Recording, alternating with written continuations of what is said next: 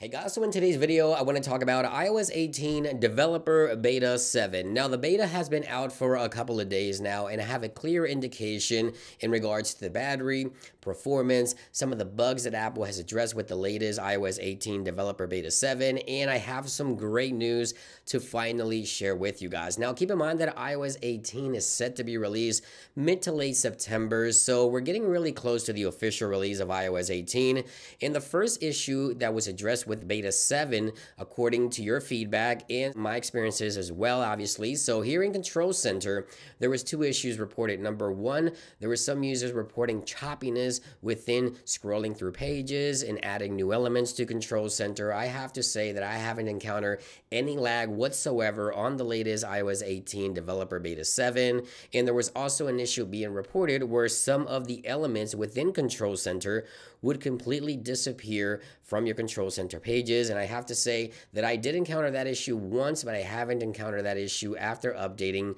to iOS 18 Developer Beta 7, which is great news. Now, something else that you guys always ask about is the RCS messaging. Now, Apple added RCS messages to iPhone, obviously within iOS 18, and it's been a bit buggy since the initial rollout with iOS 18 and Beta 2, I believe it was. So one thing to keep in mind is that RCS messages also has to rely on your carrier to support it. So if you're having issues with RCS, your carrier may need to provide you with a carrier update in order to provide you with a better user experience when it comes to RCS. But I do have to say, within the latest beta, all of my test devices have performed a lot better than before when communicating via RCS. So that's also obviously great news to share with you guys within the latest OS. Now, in terms of performance, I've been running this beta on my iPhone 14 Pro Max. As you can see here, the numbers look fantastic. So in terms of performance,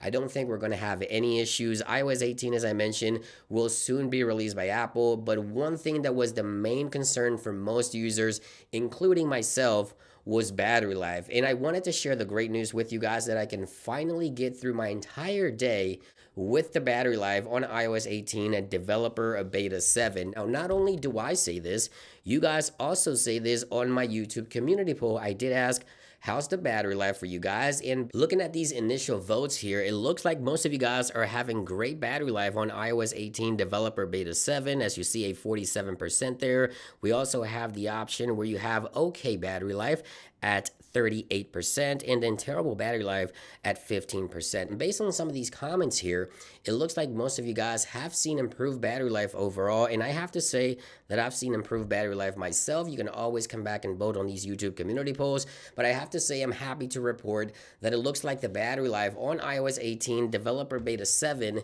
is now good enough to at least get through your entire day. Now, in terms of release date, you guys always ask, when will Apple release iOS 18 officially to the general public? And honestly, no one really knows until Apple makes the official announcement, but I have, I think, a good idea when Apple may be releasing this software update. So taking a look at the month of September here, Apple is set to be holding an iPhone event on September the 10th.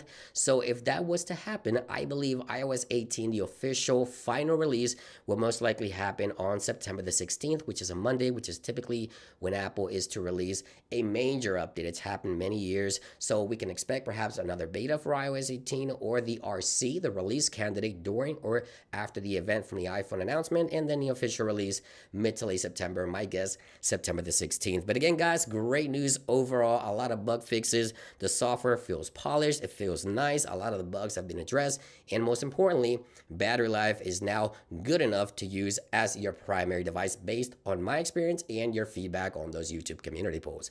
Thank you for watching this video, guys. I hope you guys enjoyed it, and I'll see you guys on the next one. Peace.